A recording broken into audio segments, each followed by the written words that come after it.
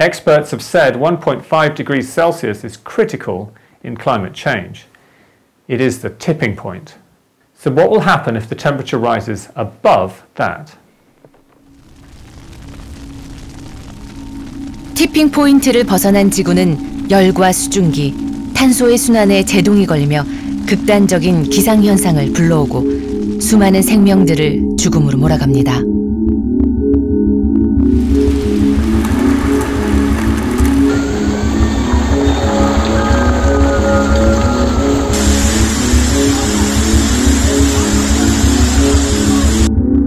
녹아내린 빙하로 해안 도시가 침수돼 수억 명의 인명피해가 발생하고 얼어붙어 있던 고대의 바이러스들이 깨어나 인간을 공격합니다.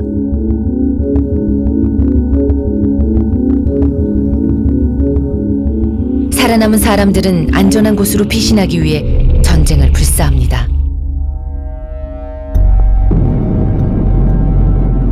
핵무기가 동원된 전쟁이 일어날 가능성도 배제할 수 없습니다.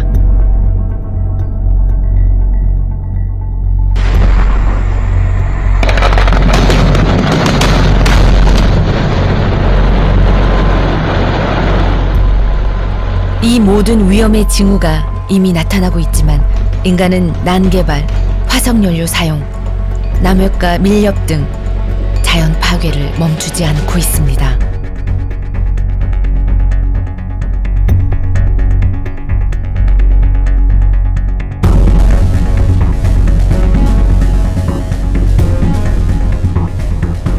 (6도씨가) 상승하면 지구는 어떻게 될까요?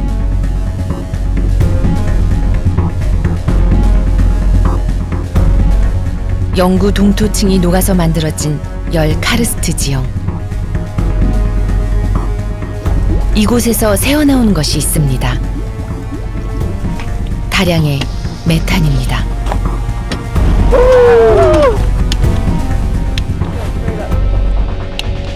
Permafrost regions, when they thaw and have a lot of ice, they tend to get wetter.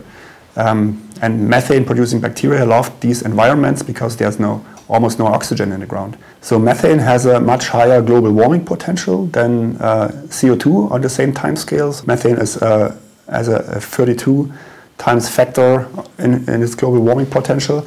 It breaks down quicker in the atmosphere than CO2. 메탄이 더 많은 메탄 배출을 부르는 악순환 끝에 지구 곳곳엔 폭발성 구름이 형성되고 거대한 폭발로 이어집니다. 지구 곳곳의 생물들이 절멸합니다.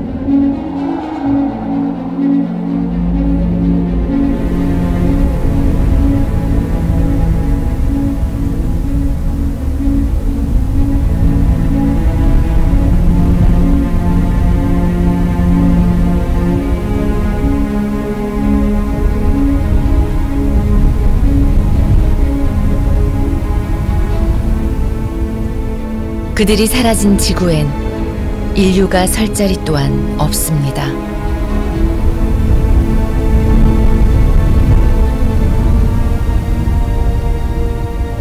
지구엔 결국 모든 동식물이 멸종하고 맙니다. 여섯 번째 대멸종입니다.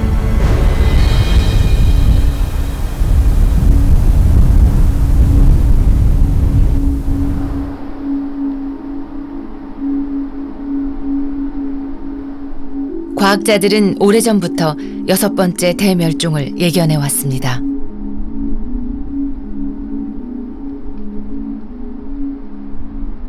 That we are in the sixth mass extinction. What does that refer to? Well, it refers to the times in the geological history of Earth when we've had massive loss of species on Earth. The last time, the fifth extinction, is when we, roughly 60 million years ago, had an asteroid hitting on planet Earth and causing such tremendous, asteroid volcanic type winter conditions that it wiped out the dinosaurs. A whole species disappeared on planet Earth. And we have ample evidence that we have reached a new mass extinction caused by us humans when it comes to the biological life on Earth, namely all the species of plants and animals that we are, due to our unsustainable exploitation of resources, natural resources, but also the impacts of global warming and how that hits on water and species and ecosystems, are causing an equivalent loss, a pace of loss and a size of loss equal to a mass extinction. 스위스 북동부의 알프스 산맥. 해발 2,700m의 피졸산 정상에 검은 옷을 입은 수백 명의 사람들이 모였습니다.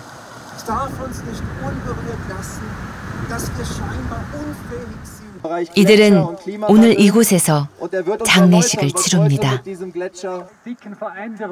기후위기로 사라진 피졸 빙하의 장례식입니다. When I started doing mass balance measurements on this glacier 14 years ago, the glacier was already small, but it was intact. Then it has strongly melted, so we have lost massive amounts of ice over the years, but it remained like one glacier, one ice mass. And in 2018, with this very strong summer heat waves, it suddenly split into two and it started falling in pieces. Es darf uns nicht unberührt lassen, dass wir scheinbar unfähig sind, Gott der Vater und der Sohn und der Heilige Geist. Amen. 추모객들은 말라버린 땅에 꽃을 놓고 인간이 기후위기에 이제라도 대처할 수 있길 기원했습니다. 그것은 언젠가 닥칠지 모를 인류의 장례식에 대한 경고이기도 했습니다. In my book 6 Degrees, which was written in 2007, I wrote this sentence in the foreword. To my wife Maria, son Tom and daughter Rosa, in the hope that most of the predictions here will not come true. But contrary to my hopes, global warming is already happening at a rate far beyond expectations. It is a threat to the future of mankind as well as to my own family. I want to tell you one thing we must not forget. All mass extinctions in geological time, except for the extinction of the dinosaurs, were caused by changes in the climate.